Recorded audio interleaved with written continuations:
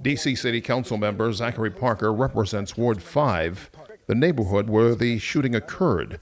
Prker spoke with us about the killing. In your opinion, was this shooting at all in any way justified? We don't know all of the details, but I find it hard to ration how a 13-year-old would be killed dead. I don't condone violence of any kind. And it has been said many times, if a neighbor felt as though there was a crime in progress, the right thing to do would have been to call 911.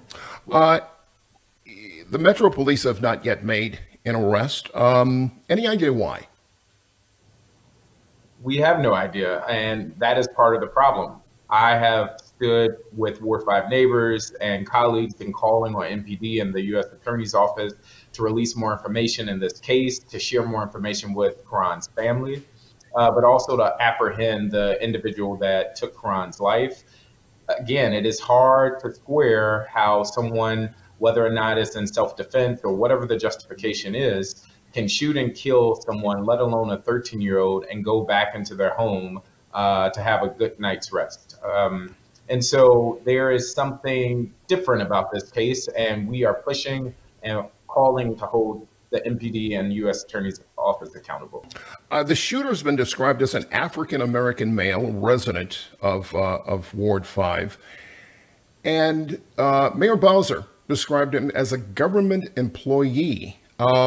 What's the possibility between those two facts and the lack of an arrest? Many are speculating as though there's more at hand here as to why this individual wasn't apprehended.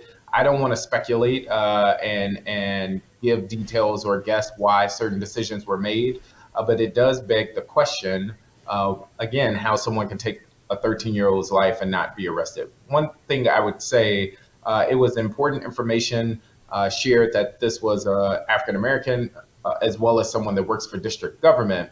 What has not been shared, though, is who this individual is. And so put yourselves in the shoes of neighbors that live in that community. They are living in fear, not knowing which one of their neighbors is actually responsible for killing a 13-year-old. Also put yourself in the shoes of the family who is still wanting answers about their loved one and what actually happened on that night.